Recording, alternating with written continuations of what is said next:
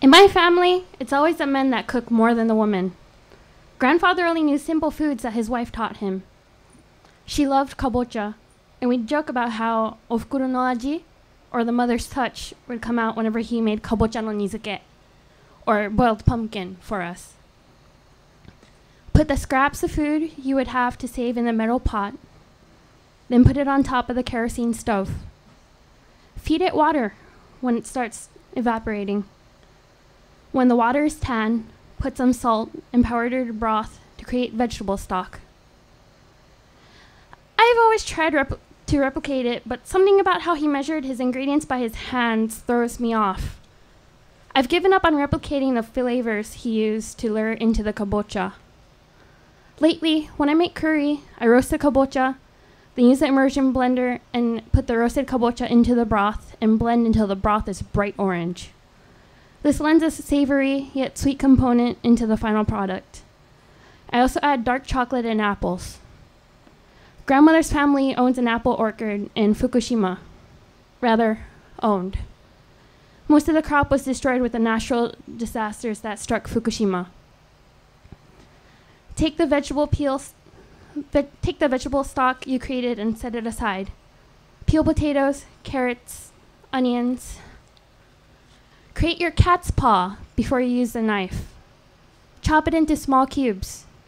Put peels aside in a container and save it for the next time. I fought for my life from the moment I was born. I was in a neonatal intensive care unit after being revived shortly after birth. My first memory is being a little kid and having a blood transfusion to get my iron levels up. My big brother Nico tells me that our uncle would gamble and earn money to get treatment for me. I ate leafy greens if grandfather prepared it. He made a soup out of spinach and fish broth. If we're lucky, there will be some pork. If not, don't worry. It's still good with just veggies. Put some vegetable oil into the metal pot. Get it heated up. Put the vegetables in and let it cook until onions are translucent. Make sure you give a hearty sprinkle of sea salt. After grandfather had a heart attack, he came to live with us on base in Japan. I was in and out of the hospital with health issues, and he was the only one who was able to stay with me as we both recovered. We'd decorate my room with glow-in-the-dark paint and draw stars, constellations, galaxies. He made a lantern with cotton on the outside, so it looked like a cloud. I was unable to go outside to stargaze, so he brought the universe to me. Look for the tomorrows, he'd say. Eventually, this shall pass. Pour the vegetable stock into the veggies. Peel the apple and pear, grate it. Watch your fingers. Pour the grated apple and pear into the mixture. Dice a knob of ginger and garlic. Put that in as well. Death, it's a mysterious thing. I've experienced it and came back.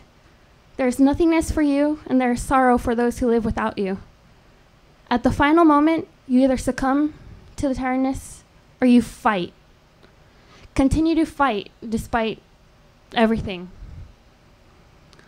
Death is a mysterious thing. Grief grants you a brief respite from the world where you're allowed to withdraw with your kin. But what they don't tell you is that the world continues on without you. You're left behind, but hey, your family on the inside is there, and your family on the outside waits for you to be better. Death is a mysterious thing. The body that remains is them, but not really them.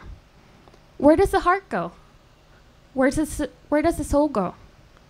I like to think that there's something beyond the world, but I'm uncertain if there's such a thing like a storybook ending.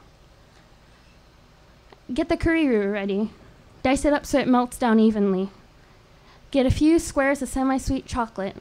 This is your secret ingredient in making the spices of curry tamer. Mix it, then let it sit on the lowest heat. New Year's Eve, 2015. The American side doesn't understand Nico and I hiding in the kitchen to eat the food we brought up from San Diego to our grandmother's house in San Jose. Japanese rituals that predate the American side by far. I prepare mochi, then the younger kids barge in. The moment of solitude in acknowledging the Japanese in us is over. I savor the mochi that we brought up, savory rice cakes that are crispy on the outside and mellow on the inside. Our uncle would always bring home mochi that he'd make at work when we lived with our grandfather as kids. I dip into the soy sauce and weep inside at how homesick I am for Japan. One last thing before serving. Put a hint of soy sauce. Let it sit just for a little bit. 2013. I'm in Japan for a business trip. I catch a train from Tokyo to the countryside where my heart calls home. Mom sends me a sobering message. Treat this visit as your last with your grandfather. You know he's going downhill. I respond, okay, Mom. My heart breaks because he's trying his hardest to make sure I'm well fed.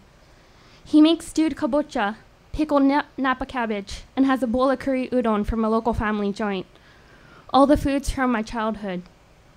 I weep from nostalgia, and I'm honored that he remembers, despite the dementia. He tucks my long red hair into my shirt so it doesn't get into the food. Then he chuckles at how heartily I'm eating, poking my side and quietly going, boyoyong, boyoyong. It's a Japanese onomatopoeia for bouncy. I gained 10 pounds when I was there. My pants are tight, so he offers one of his pajama bottoms to wear around the house. I get changed in the back room and I head onto the balcony. The stars shine like they did in my childhood. In a moment of lucidity, he tells me again about Buddhist stories of the heavens and the stars, about Orihime and Hikoboshi, or in English, Vega and Altair, star-crossed lovers separated by the Milky Way. Prepare the vessel for said curry. If there's rice, it's a good day. If not, you and Grandpa can make noodles from flour and mineral water. Help knead it until it's a dough. Set it aside. 1994, the 1 year when I go to Japanese kindergarten. It's dinner time and I'm unable to carry everything, so I stab the chopsticks into the rice. My grandfather scolds me and tells me to put it up on the Buddhist family altar and tells me to go to bed. Father, she's only 5. She doesn't No, Akemi. She's old enough to understand that this is forbidden. Tears stream down my face in hunger, and Mama takes my hand and we go to the back room. She sighs, holding me on her lap as I whimper. Ali, don't do that. It's how you offer food to the dead. That's why you had to give it up. I'm sorry I didn't tell you before. She kisses my head and whispers, wait until he goes to sleep and I'll bring you some food. She returns to a child with a tear-stained face, deep asleep. Help Grandpa roll it out. Marvel with how swiftly he makes the dough into flat pancakes. Then watch him cut it up into thin strands. Hold in your breath as he boils the noodles, batch by batch. See how swift he is? This past summer, after I tried to kill myself, I went back to Mom to remember where my roots lie, and to remember where I come from. His name was Shigeru. My uncle was Shigekatsu. I traced the small markers that were engraved in their honor that are on the makeshift family altar, and I prayed once more, recalling the teachings in Buddhism that our grandfather imparted onto us. I prayed for my soul to heal. His picture, the one I held during the funeral, is next to his wife and son. Mom's alone without my brother and I, but we're reunited in spirit. A cousin said that the picture was taken at her father's funeral. She cautioned him that it's more than likely going to be used at his funeral. Our cousin said that with his last words, he hoped that there's a heaven somewhere and that he would be among the stars. I wipe my tears and offer yesterday's dinner of curry, chopsticks straight up, to my family. Mama prepares the special plates. the ones with the bamboo mats on the bottom so the water drains out easier. She divides the noodles so it's fair, although, as an adult, you realize that you always had enough and she ate your remaining meals more often than not. And you eat until your tummy's full. On the last day we were in my hometown for grandfather's funeral, we stopped by the bakery. I buy Yokosuka curry bread. My brother got a chocolate loaf, and Mom doesn't get anything. We settle onto the train with our luggage, and it sets in that this is the last time we're here for our family. Memories flood me, remembering how as a child, I would commute to the hospital with my grandfather, and we'd go to the same bakery, and I'd get the curry bread. He explained the significance, and I never forgot it. In Yokosuka, well, there's a big American naval base. There's also a Japanese naval base, and for those getting deployed, Friday's meals were curry. It's done that way so that the sailors can keep track of the week. In Yokosuka, each household has a different way of creating their curry. Our family tends to make it sweeter with apples and pears that are grated. I look back at Mom. She looks at my bread, and I know she's remembering the same thing. I break up half, and we both munch on the delicious, crispy curry bread as tears stream down our face in remembrance. In the end, we are all made of stars, infinite possibilities, and new tomorrows.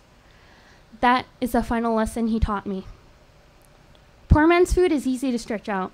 Our hometown's famous for stews that are technically months old, but due to replenishing it with new ingredients, it still seems fresh. This is how our curry goes.